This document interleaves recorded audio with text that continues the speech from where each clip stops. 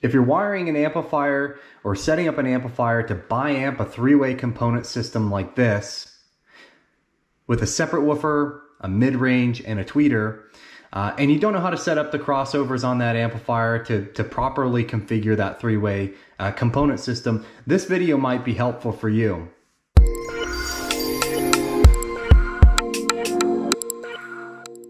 Hey everyone, I'm Cameron with Car Audio Now.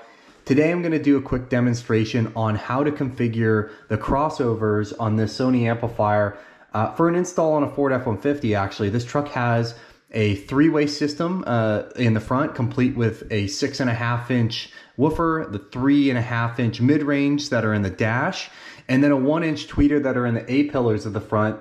And then it also has 6.5-inch coaxials in the rear. But what I'm going to do is bi-amp the fronts, that three-way component system, so that I can separate the mids and the tweeters from the woofers, and ultimately the gains and the levels for those two separately as well. And the reason I'm going to do this is because problem is that the two added 3.5-inch mid-range speakers that are now positioned in the center dash are just too overbearing. The combination of those tweeters and those 3.5-inch mid-ranges, it's just too overbearing. So I decided to bi-amp these, and the crossovers that come with those speakers allow for that. So check and make sure that your crossovers will allow for that. And it'll allow me to dedicate a channel along with the gains and levels for just the tweeters and the mids, and then also separately another channel for the 6.5-inch mid bass or the woofer. And that'll allow me to pull back that overbearing mid-range in this system and get it to sound a little bit more leveled out. Now, some of you might be asking, Cameron, can't you do this with an inline DSP too? And the answer is yes, you can use a DSP. You don't have to do it directly on the amplifier like I am, as long as the DSP that you have in the system has enough channel outputs to provide signal for the front mids and tweeters, the front 6.5-inch woofers, and then whatever else you have in there. In my case, a channel for the rears. But the number two, caveat there is that your system has to be wired with all of those respective RCAs. So if you're doing this from the ground up, maybe you do that.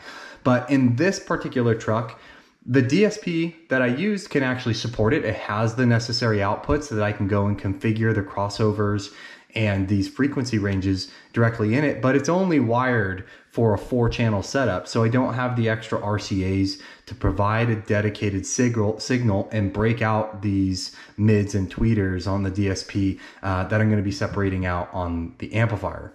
Now, the amplifier that I'm going to be doing this on today is the Sony XM8ES. This is an 8-channel amplifier. You might notice that by seeing 1, 2, 3, 4, 5, 6, 7, 8, right? But I'm only actually going to be using 6 of them for this setup, so you can basically discard this one. I might use these in the future if I decide to further break out those mids and tweeters and remove that active passover network and just power them to every individual component from this amplifier. But today I'm only going to be using 6, and those mids and the tweeters are going to be combined. And I'm going to be using, in terms of inputs, I'm using a front and rear setup. It's 4 RCA channels. So front left and right, and rear left and right. The front left and right will be driving the signal for the tweeters, mids, and then the woofers are also going to be driven by that front setup. And then the rear and the rear inputs are going to drive the rears. I told you that this particular truck originally had a 4-channel setup, so that's why there's only front and rears. Now, channel 1 and 2, the way that I'm going to be setting this up, channel 1 and 2 will be for the front 6.5-inch woofers, so you can see left and right, left and right. Channels 3 and 4 will be the combined output for that mid-range and tweeters. This is the bi-amp setup. And then this channel 5 and 6 will be for the rear 6.5 coaxials that are in the rear door panels. Each will only need 1 channel. Now, the first thing that I'm going to do before I start to mess around with the control panel on this amplifier, and I'll get to that in a moment, is do a little bit of research and check up on the frequency responses that my setup can handle, those the three-way component and the rear coaxials, along with there's also a subwoofer in the system that's going to be powered by another amplifier. But that way I know the frequency ranges for those speakers, what those speakers can handle. So here's a look at the frequency ranges that I'm going to start to bake into the crossovers of this amplifier. And by doing this research up front, writing it down, then I can come back and just do it directly on the amplifier with ease. I have it all noted down. So on this chart, you can see for the three-way system that I'm bi-amping, the frequency ranges between 40 hertz and 40,000 hertz or 40 kHz. I'm going to be setting the 6.5 woofers, the mid bass, to a range between 90 hertz and 500. That, if you recall, that's going to be on the first channel of my system. And this is going to be the mid bass of this system. And it's worth noting that I have a 12-inch subwoofer that's going to be set with a maximum frequency, or in other terms, the low pass is going to be set to 110 hertz. So there's going to be a little bit of overlap between the two, between the 90 hertz minimum on these speakers and the 110 maximum of that subwoofer. This is also the only channel that I'm going to have a specified top and bottom frequency cap, and I'm going to use what's called the band pass. It's indicated by BP on the amplifier in order to set up. For the 3.5-inch mid-range speakers and the tweeters, which again, if you recall, I mentioned those are combined into one channel I'm still using the crossover. Those will be joined through the crossover, and I'm going to set that particular channel or those two channels to a high pass configuration, or in other terms, I'm going to set the minimum frequency to be 400, what you can see on this chart. Now, this will prevent anything from under that 400 hertz from being passed to these mids. You don't want to pass 110 hertz to these 3.5-inch speakers or 1-inch tweeters. Now, the crossover networks would probably prevent that, but I'm going to do it here as well.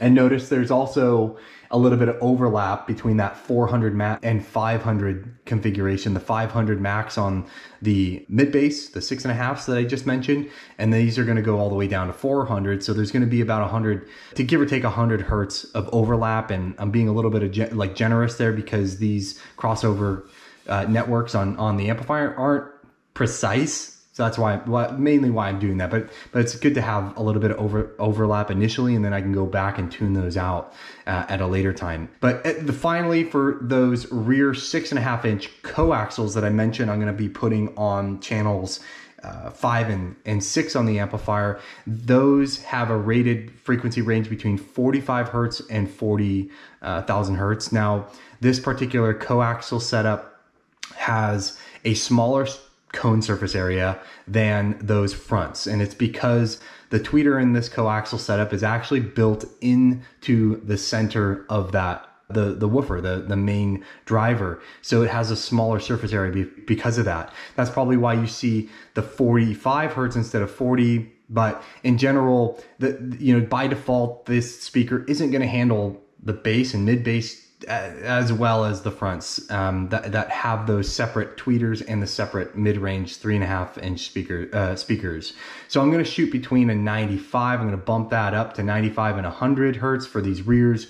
And I also know that the subwoofer is in the rear with a maximum of 110. So there's still some overlap there. So now that I have a plan on what to do here, I'm going to show you how to set this up on the amp itself. And to do that, typically you're going to either have to remove a panel. In this case, this panel, I'm going to remove this panel to access the control panel, or it's going to be on the side. It might be, this side is obviously for the outputs and inputs. It might be on the opposite side of your amplifier. On this one, it's on the face. So I'm going to go ahead and remove the plate here and show you what's underneath.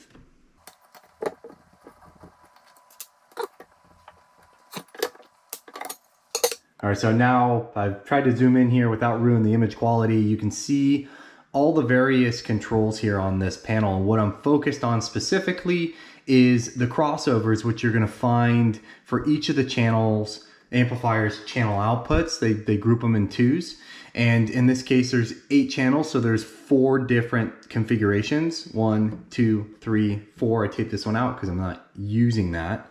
And so the first one that I'm going to do, I mentioned the channels 1 and 2. I'm going to reference back to my plan that I mentioned earlier and pull up in my Excel or table. So the first one I'm going to do is channel 1 and 2. That was for my 6.5-inch woofers. I mentioned that I was going to be using a 90 to 500 hertz range. Now that has to leverage what's called a band pass, and all that means is that band pass, you have high pass, which allows you to pass anything higher than whatever you determine. Low pass is pass anything lower than what the threshold is, what you set on the amplifier, and then band pass is you can set the minimums and the highs. So band pass, I mentioned this is the only one that I'm going to use a band pass because I'm going to be going between that 90 and 500 hertz setting. So I'm going to select the band pass.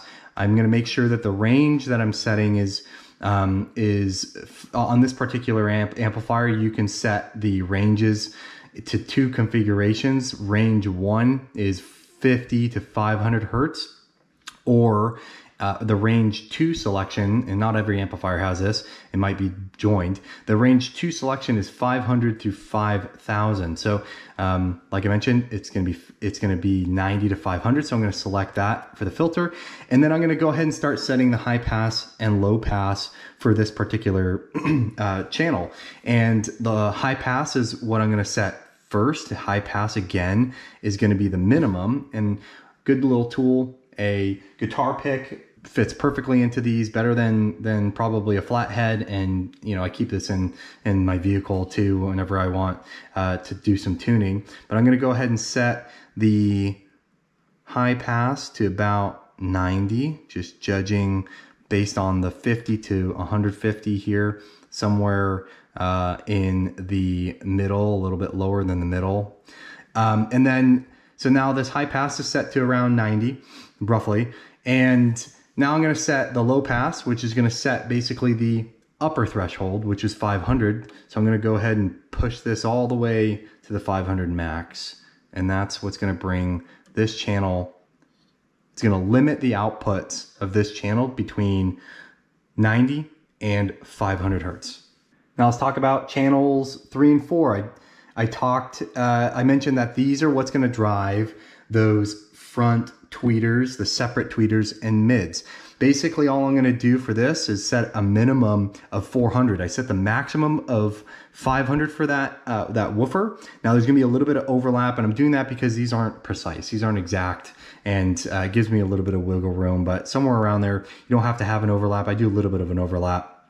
I'm going to check the high pass, which is going to set the minimum. And when you select the high pass, the low pass option on this is useless. It doesn't actually, it's not engaged.